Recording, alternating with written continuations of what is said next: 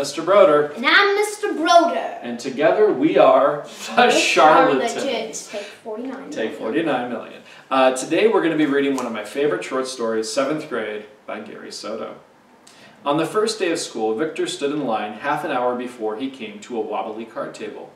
He was handed a packet of papers, a computer card on which he listed his one elective, French. He always spoke Spanish and English, but he thought someday he might travel to France where it was cool, not like Fresno, where summer days reached 110 degrees in the shade. There were rivers in France and huge churches, fair-skinned people everywhere, the way there were brown people all around Victor.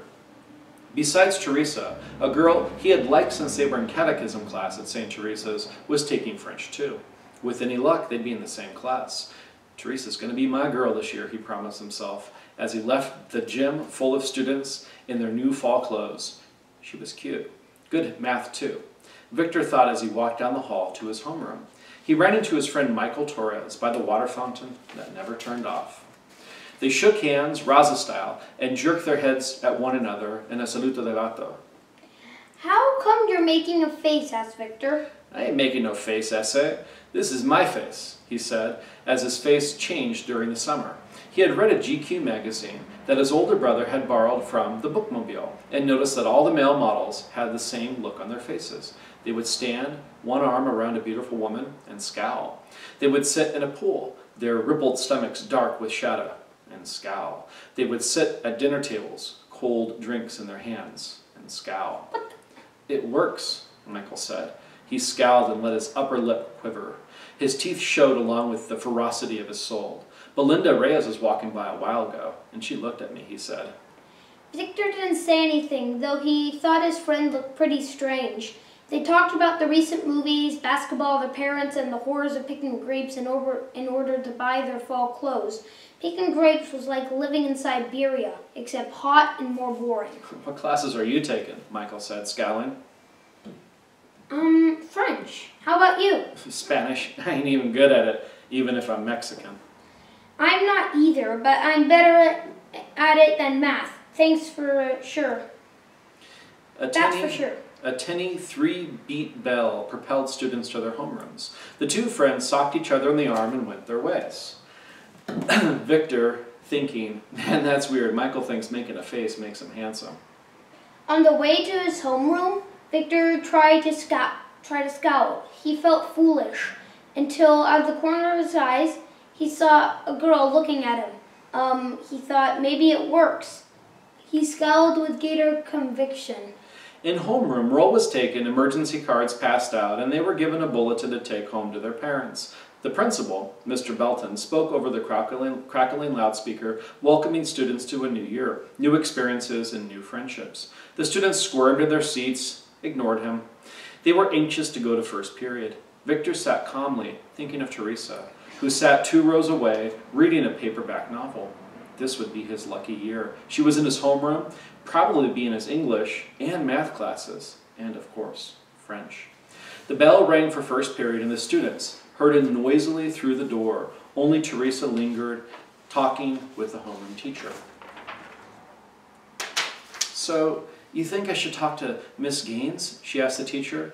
She would know about ballet. She'd be a good bet, the teacher said, and then added, or the gym teacher, Miss Garza. Victor lingered, keeping his head down, staring at his desk. He wanted to leave when she did, so he could bump into her and say something like, what the heck, clever. Yeah. He watched her on the sly. As she turned to leave, he stood up and hurried to the door, where he managed to catch her eye. She smiled and said, hey, Victor. He smiled back and said, yeah, that's me. His brown face flushed. Why, Ed? And he said, hi, Teresa, or how was your summer? Or something nice. As she walked down the hall, Victor walked the other way, looking back, admiring how gracefully she walked, one foot in front of the other. So much for being in the same class, he thought. As he trudged to English, he practiced scowling. Now, this is what 7th grade's like. Be happy you're going into 6th. Yeah, I know. In English, they reviewed the parts of speech. Mr. Lucas, a portly man, waddled down the aisle asking, what's a noun?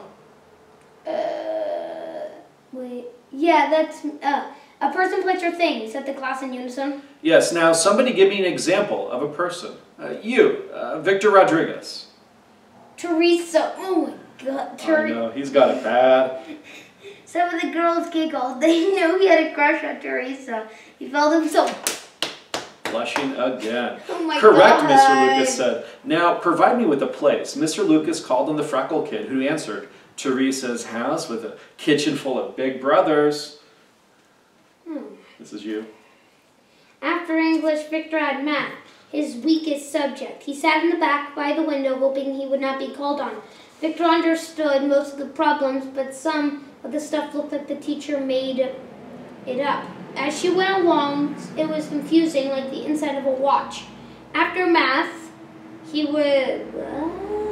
Yeah. After math, he had a 15-minute break. Oh, yeah. Okay. And then social studies with Mr. Agard. And finally lunch. But no, it wasn't with Mr. Agard. Of course it is. Who else would you have social studies with in 7A? He bought a tuna casserole. They could be. Then they'd have Mrs. Shirtliff. He bought a tuna casserole with butter rolls, some fruit cocktail, and milk. He sat with Michael, who practiced scowling between bites. Girls walked by and looked at them. See what I mean, Vic? Michael scowled. They love it. See what oh, yeah, I guess so.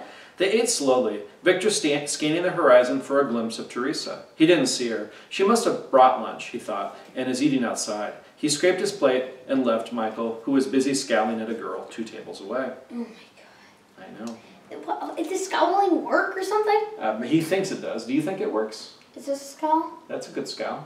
I don't even know what a scowl is. It's that sort of angry face. You think it might be a vocab word?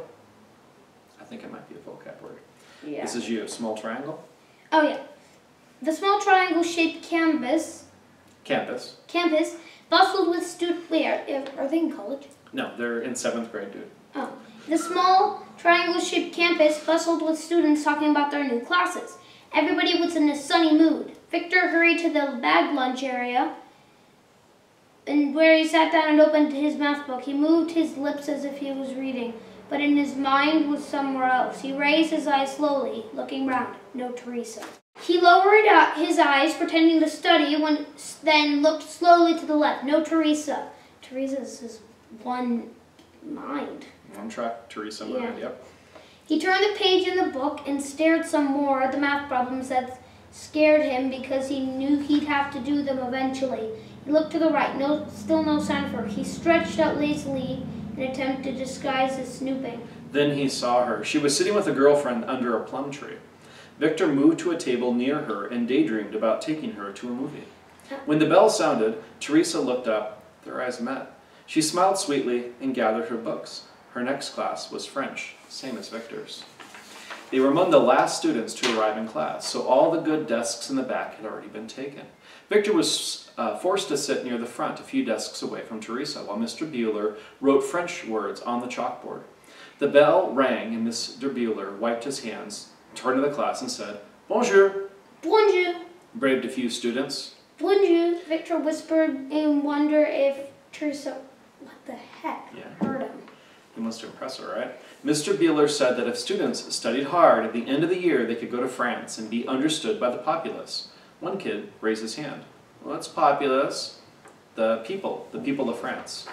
Mr. Bueller asked if anyone knew French. Victor raised his hand, wanting to impress Teresa. The teacher beamed and said, "Très bien. Parlez-vous français?" Victor didn't know what to say. I know what that means. Well, you do, but Victor does not. Do you know how to speak French? Very good. Thanks for the translation. The teacher wet his lips, asked something else in French. The room grew silent.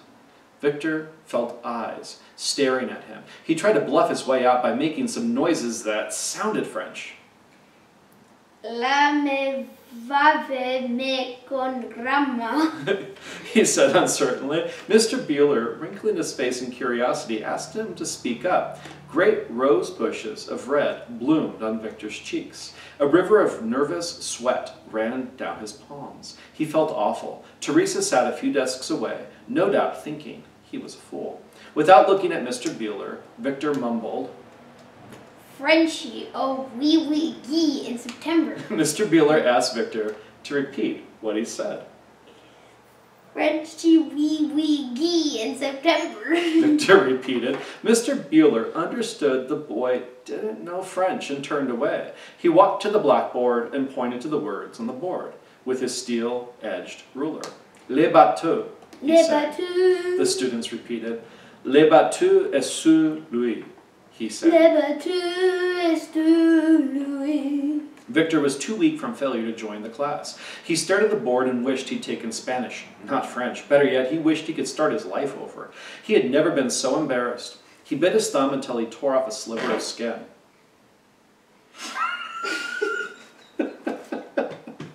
The bell sounded for 5th period and Victor shot out of the room, probably also avoiding stares for everything else he just did at the kids, but had to return for his math book. He looked sheepishly at the teacher who was erasing the board, and then widened his eyes in terror at Teresa, who stood in front of him.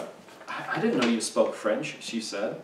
That was good. Oh my God, he said, oui, gee, in September. But I don't think she understood that he doesn't speak French, so God. she's impressed. That's good. Go ahead, this is you. Mr. Bruler looked at Victor, and Victor looked back. Oh, please don't say anything, Victor pleaded with his eyes. I'll wash your car, mow your lawn, walk your dog, anything. I'll be your best student, and I'll clean your erasers after school. What's so good about cleaning erasers? That's something we used to do when we had erasers. Mr. Bueller shuffled through his papers on his desk. He smiled, hummed as he sat down to work. He remembered his college years when he dated a girlfriend and borrowed cars. She thought he was rich because each time he picked her up, he had a different car. It was fun until he had spent all his money on her and had to write home to his parents because he was broke. Victor couldn't stand to look at Teresa. He was sweaty with shame. Well, yeah, I picked up a few things from movies and books and stuff like that. They left class together. Teresa asked him if he could help her with French. Sure, anytime. Whoa. I won't be bothering you, will I? Bonjour, Teresa said. No. Oh, no, I won't be bothered. Bonjour, she said, leaving him outside her next class. She smiled and pushed wisps of hair from her face. Yeah, right, bonjour, Victor said. He turned and headed to his class. The rose bushes of shame on his face became bouquets of love. Teresa's a great girl, he thought, and Mr. Bueller's a good guy. He raced to a metal shop, and after a metal shop, there was a biology, and after biology, a long sprint to the public library, where he checked out the 3 French checkbooks. He was gonna like 7th grade. Yes! He didn't deserve that girlfriend. He doesn't. Why not? He doesn't speak French. But, it was the most simple question. At the end, why did he check out 3 textbooks? So that I could teach her? So that he can actually learn the thing he said he wasn't able to do, right? Or said he was able to And do. the teacher was just saying, were you speaking French? You could have just said, oui. You could have just said that. Yes! Oh my God. Okay, well, you'll have some good advice for people going into 7th grade. What? Is that what they ask at the beginning of the year? What do you mean, what do they ask? Never mind. Bye-bye, and welcome to the Charlatans. Later will be the operatives.